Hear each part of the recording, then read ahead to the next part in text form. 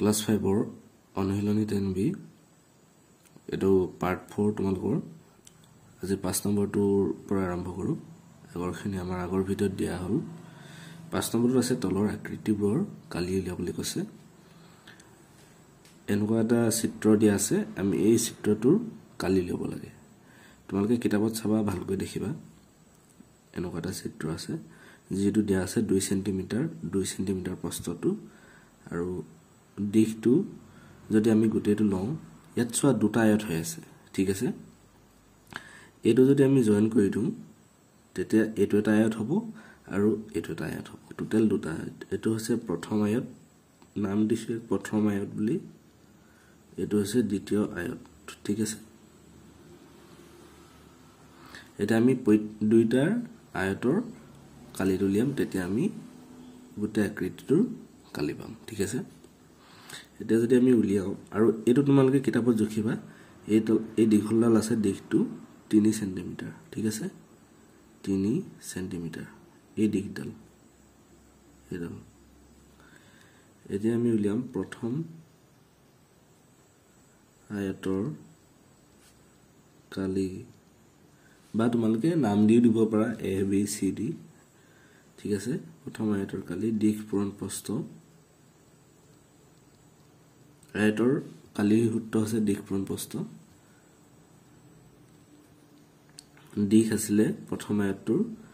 2 cm আৰু সোৱা এই ডখৰ পৰা এডলে 2 cm গতিকে এই ডখৰ পৰা এডলো 2 cm হ'ব আৰু এই ডখৰ 2 cm 2 2 2 টোটাল 6 cm আৰু প্ৰস্থ হৈছে 2 cm 6 দুগুণ 12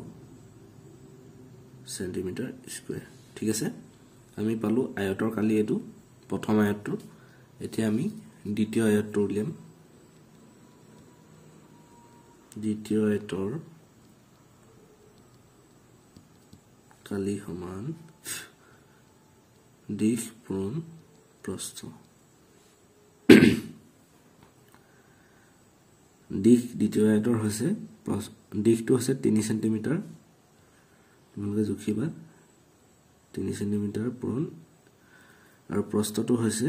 2 cm টোটাল 6 cm স্কয়াৰ ঠিক আছে এটো নহয় এটো কোনো নহয় দেই এতিয়া আমাক কৈছে আকৃতিবোৰৰ কালি উলিয়া গোটেই আকৃতিটোৰ কালি কিমান হ'ব দুইটা আমি যোগ কৰি দিম এতেকে আকৃতিটোৰ কালি হ'ব 12 ৰ লগত যদি 6 যোগ কৰো তেতিয়া হ'ব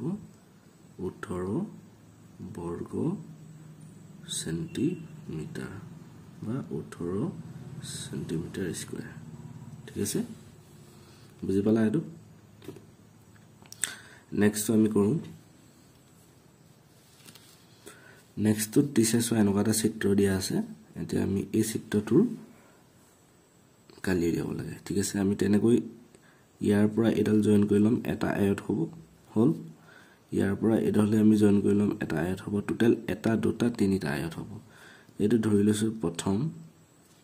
এটো দ্বিতীয় আৰু এটো হৈছে তৃতীয় ঠিক আছে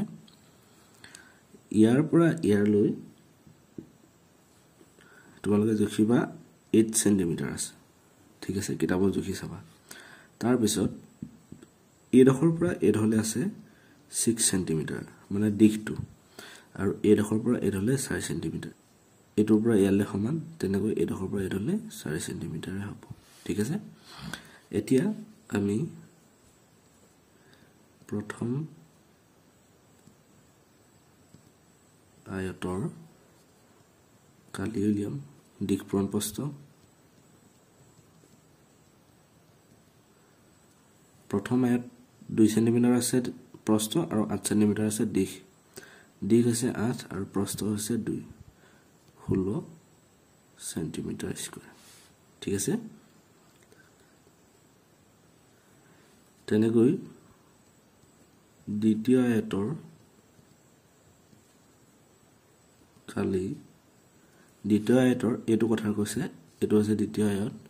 এই আয়তটোৰ প্ৰথম দিশ হৈছে 6 cm আৰু প্ৰস্থ হৈছে 2 সেন্টিমিটাৰ 6 পূৰণ 2 12 সেন্টিমিটাৰ স্কয়াৰ ঠিক আছে এতিয়া আমি তৃতীয়টো লিয়াম তৃতীয় আয়তৰ কালি সমান তৃতীয় আয়তটোত আছে আমাৰ দিশ 4 সেন্টিমিটাৰ আৰু প্ৰস্থ আছে 2 সেন্টিমিটাৰ 4 পূৰণ 2 8 সেন্টিমিটাৰ স্কয়াৰ আমি গোটেই কেইটা যোগ কৰি দিলে টোটাল আমি এই আকৃতিটোৰ কালি পাম ঠিক আছে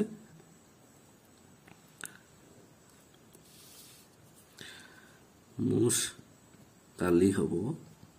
বা আকৃতিটোৰ কালি বুলি লিখিব পাৰা ঠিক আছে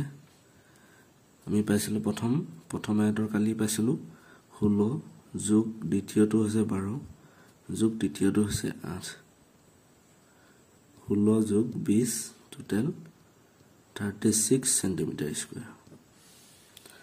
বুজিলা একেবাৰে ইজি মাত্ৰ তোমালোকে যোগবোৰ উলিয়াবা যোগবোৰ এটো জুখি লবা এটো জয়েন কৰি দিবা আৰু এনেকে কৰা ধৰণে কৰিবা বেলেগ একো নাই এটোৱে আনসাৰ ঠিক আছে আমি নেক্সট কৰো 3 নম্বৰটো আহিছো 3 নম্বৰটোত এনেকুৱা এটা চিত্ৰ আছে চিত্ৰটোত আছে 8 সেন্টিমিটাৰ দিয়া আছে দিশটো আৰু এফালে আছে 3 সেন্টিমিটাৰ 2 সেন্টিমিটাৰ 2 সেন্টিমিটাৰ 3 সেন্টিমিটাৰ যদি আমি এই ডখৰ পৰা এই ডখৰলে এটো জয়েন কৰি দিও আৰু এই ডখৰ পৰা এই ডখৰলে আমি যদি জয়েন কৰি দিও ইয়াত কেটা তিনটা আয়ত বনি গল এটা দুটা তিনিটা ঠিক আছে এটো ফাৰ্স্ট আয়ত বুলি ধৰা এটো সেকেন্ড এটো থাৰ্ড ঠিক আছে নাম দিলৈছো আমি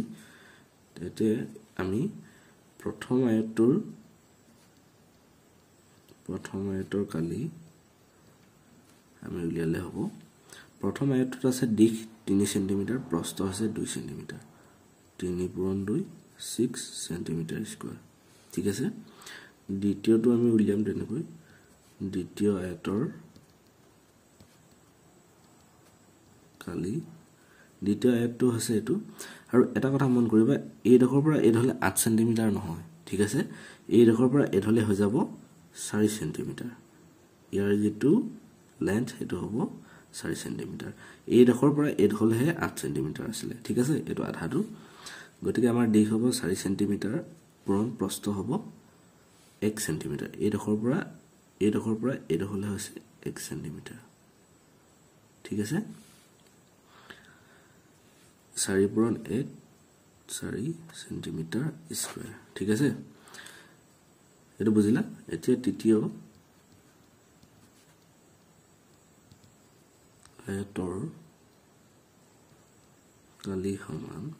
তৃতীয় আয়ত এটো আছিল তৃতীয় আয়তৰ দিশ হৈছে 3 সেন্টিমিটাৰ প্ৰস্থ হৈছে 2 সেন্টিমিটাৰ 3 পূৰণ 2 6 সেন্টিমিটাৰ স্কয়াৰ আমি লিখিব পাৰো তোমালোকে তলত লিখিবা মই এফালে লিখি দিছো এতেকে মুঠ কালি হ'ব 6 যোগ 4 যোগ 6 16 সেন্টিমিটাৰ স্কয়াৰ বুজিলা প্ৰথম আয়তৰ কালি 6 সেন্টিমিটাৰ দ্বিতীয় আয়তৰ 4 সেন্টিমিটাৰ তৃতীয় আয়তৰ 6 সেন্টিমিটাৰ টোটাল 16 সেন্টিমিটাৰ স্কয়াৰ ঠিক আছে বুজিলা এটা নেক্সট কৰিম আমি 6 নম্বৰটোত আছে এটা আয়তৰ কালি 72 বৰ্গ মিটাৰ আৰু ইয়াৰ প্ৰস্থ 6 মিটাৰ হলে আয়তৰ দিশ আৰু পৰিসীমা উলিয়াবলৈ কৈছে দিয়া আছে আমি লিখি লম দিয়া আছে আয়তৰ কালি কিমান দিয়া আছে 72 বৰ্গ মিটাৰ ইয়াৰ প্ৰস্থ 6 মিটাৰ হলে কৈছে আমি জানো আয়তৰ কালি সমান দিশ পূৰণ প্ৰস্থ লিখিব পাৰো আমি আয়তৰ কালি সমান দিশ পূৰণ প্ৰস্থ লিখিব পাৰো সমান 72 বৰ্গ মিটাৰ ঠিক আছে এতিয়া আমাক উলিয়াবলৈ দিছে দিশ আৰু পৰিসীমা আমি দিশটো দিশ ভাগে থম প্ৰস্থ দিয়া আছে পুনে পুনে প্ৰস্থ পাতিম 6 আৰু এফালে হৈছে 72 এটাকে দিশ হ'ব 72 তলত হ'ব 6 কাৰণ 6 টো এফালে পূৰণ হৈছে সোঁফালে গলে হৰণ হ'ব এটাকে দিশ আমি গম পালো 12 মিটাৰ ঠিক আছে আমাৰ দিশ উলিয়াবলৈ কৈছিলে দিশটো পালো এতিয়া আমাক পৰিসীমা উলিয়াবলৈ কৈছে আমি দিশটো পালো যেতিয়া আমি আয়তৰ পৰিসীমা লিখিব পাৰিম আয়তৰ পৰিসীমা সমান 2 পূৰণ দিশ যোগ প্ৰস্থ সূত্ৰ মনত ৰাখিবা দেই সূত্ৰ মনত নাৰাখিলে দিগদাৰ হ'ব দিশ আছিলে 12 মিটাৰ আৰু প্ৰস্থ আছিলে 6 মিটাৰ 2 পূৰণ 18 অৰ্থাৎ 36 মিটাৰ পালো এটো আমাক উলিয়াবলৈ দিছিলে আমি পালো যে দিশ 12 মিটাৰ আৰু আয়তৰ পৰিসীমা 36 মিটাৰ ঠিক আছে এতিয়া 7 নম্বৰটো কৰো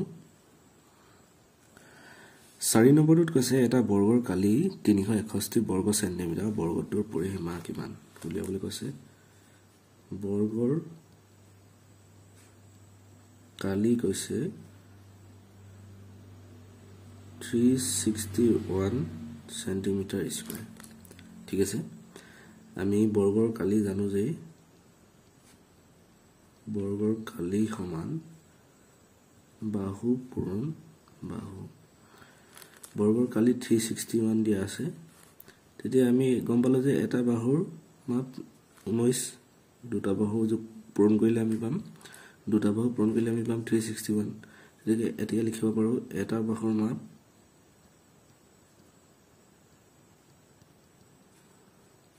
বা বাহুৰ মাপ বুলি দিবা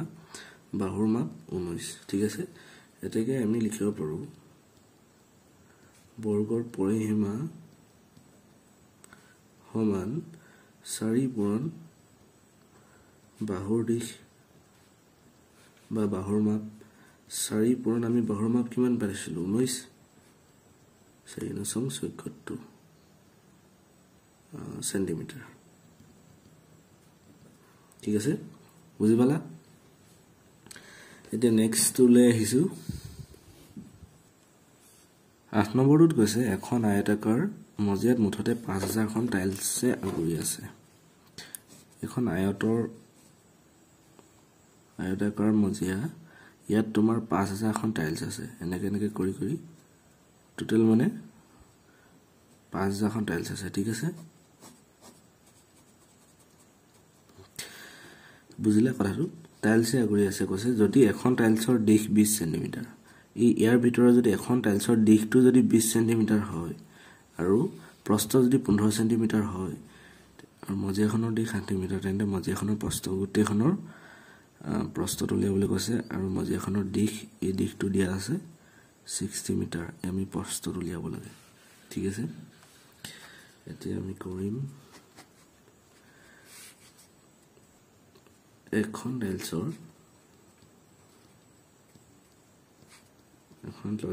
দিশ 20 সেন্টিমিটাৰ ইয়াত এটা কথা মন কৰিবা ইয়াত মুগতে মজিয়াখনৰ দিশ 60 মিটাৰ দিছে ঠিক আছে গতিকে এককটো মিটাৰত আছে আমি সেন্টিমিটাৰটো মিটাৰলৈ নিম দেই এটো মিটাৰলৈ নিলে হ'ব 100/20 আৰু হ'ব 0.2 মিটাৰ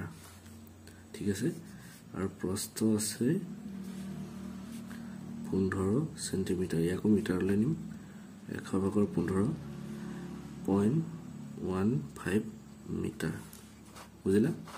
এতিয়া আমি এই ভিতৰৰ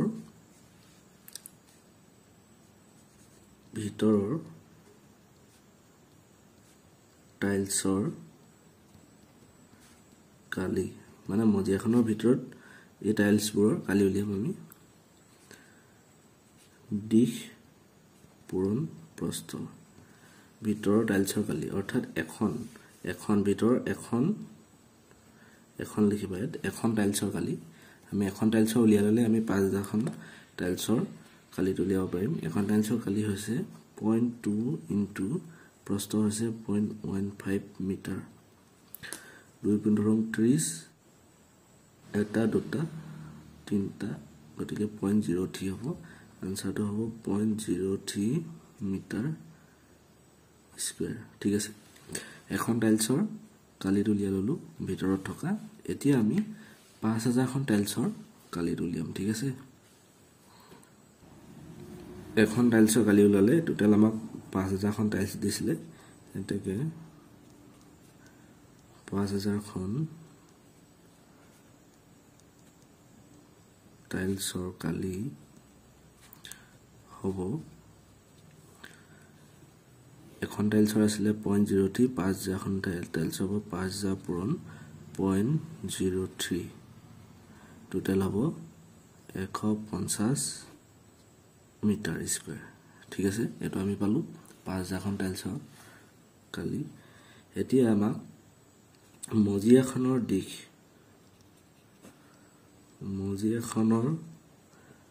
দিশ দিয়া আছে 60 মিটাৰ আমি উলিয়াব লাগে প্ৰস্থ আমি মজিয়াখনৰ টোটাল কালি পালো 5 এখন টাইলছ মানে কি গুটে মজিয়াখনৰ কালি ঠিক আছে মজিয়াৰ কালি সমান দিশ পূৰণ প্ৰস্থ আমি মজিয়াখনৰ কালি পাইছিলো 150 মিটাৰ স্কয়াৰ আৰু দিশ হৈছে 60 মিটাৰ প্ৰস্থটো আমি নাজানো প্ৰস্থ উলিয়াম আমি যদি প্ৰস্থ এফালে লিখো তেতিয়া কালিটো এফালে যাব 150 ওপৰত হ'ব আৰু দিশটো তলত হ'ব তেতিয়া হ'ব 2.5 মিটাৰ প্ৰস্থ 2.5 মিটাৰ হ'ব বুজিলা 150 মিটাৰ স্কয়াৰ আমি মজিয়াখনৰ কালি পাইছিলো টোটাল ঠিক আছে দিশপূৰণ প্ৰস্থ মজিয়াখনৰ কালি সমান দিশপূৰণ প্ৰস্থ লিখিব পাৰো দিশ দিয়া আছিল 60 মিটাৰ প্ৰস্থটো দিয়া নাই উলিয়াবলৈ আমি মজিয়াখনৰ কালি লিখিলো 150 মিটাৰ আৰু প্ৰস্থটো উলিয়ালো তেতিয়া আমি 60 যদি 150 হৰণ কৰো হ'ব 2.5 মিটাৰ আমাক এটো উলিয়াবলৈ দিছিলে আনসাৰটো এটো বুজিলা 9 নম্বৰটোত কৈছে এখন বৰ্গাকাৰ পথাৰৰ পৰিসীমা 174 মিটাৰ বৰ্গ কৈছে এটো কথা মনত ৰাখিবা এই বস্তুবোৰ চাই যাবা নহলে ভুল হ'ব বৰ্গাকাৰ পথাৰৰ পৰিসীমা ইমান মিটাৰ পথাৰখনৰ কালি উলিওৱা প্ৰতি বৰ্গ মিটাৰ ঠাইত ঘাঁহ ৰোৱা খৰচ 5 টকা যদি হয় তেন্তে সম্পূৰ্ণ পথাৰখনত ঘাঁহ ৰোপণ কৰিবলৈ মুঠতে কিমান খৰচ লাগিব ইয়াত দিয়া আছে বৰ্গাকাৰ পথাৰৰ পৰিসীমা সমান 176 মিটাৰ ঠিক আছে আমি বৰ্গৰ পৰিসীমা মান জানো যে 4 পূৰণ বাহুৰ দিশ বা বাহুৰ মাপ ঠিক আছে আমি তেনেকৈ বহালো এতিয়া যদি আমি বাহুৰ দিশ লিয়াও তেন্তে কি হ'ব 4 টো তলত যাবগে আৰু 176 টো ওপৰত থাকিব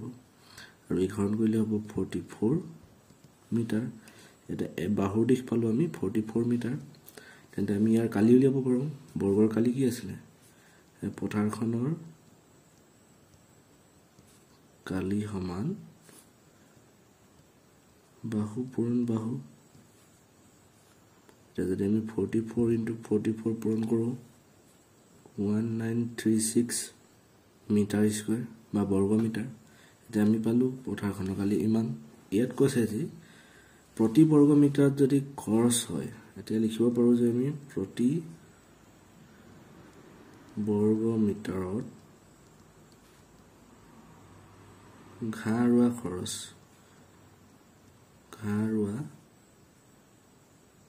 খৰচ সমান 5 টকা আমি টোটাল কিমান পাইছিলো 1936 পাইছিলো ঠিক আছে তেন্তে 1936 বৰ্গ মিটাৰত ঘাঁহ ৰোৱা খৰচ কিমান হ'ব 1936 পূৰণ 5 আৰু এটো পূৰণ কৰিলে হ'ব 9680 টকা আমাক এটো লিয়াবলৈ গৈছিল আমি গম পালো যে 1 বৰ্গ মিটাৰত হয় 5 টকা খৰচ তেনেকৈ 1936 বৰ্গ মিটাৰত হ'ব 1936 পূৰণ 5 টোটাল 9680 টকা বুজি পালা একেবাৰে ইজি ভালকৈ চাবা প্ৰশ্নটো পঢ়িবা ভালকৈ কি উলিয়াবলৈ দিছে ঠিক আছে এতিয়া ইয়াৰ পিছৰখিনি 10 নম্বৰখিনি আমি নেক্সট পাৰ্টত কৰিম গতিকে তোমালোকে ভিডিওটো বুজি পালা নাই তলত কমেন্ট কৰিবা ঠিক আছে আৰু সাবস্ক্ৰাইব কৰিবা যি সকলে নতুন আহিছে তেওঁলোকক নকলেও হ'ব তেওঁলোকে জানিবই আৰু কানেক্টেড হৈ থাকিবা আৰু যদি কোনোবাই বিচাৰিছে তেন্তে তোমালোকে শ্বেয়াৰ কৰিব পাৰা ভিডিওটো ঠিক আছে থ্যাংক ইউ আকৌ লগ পাম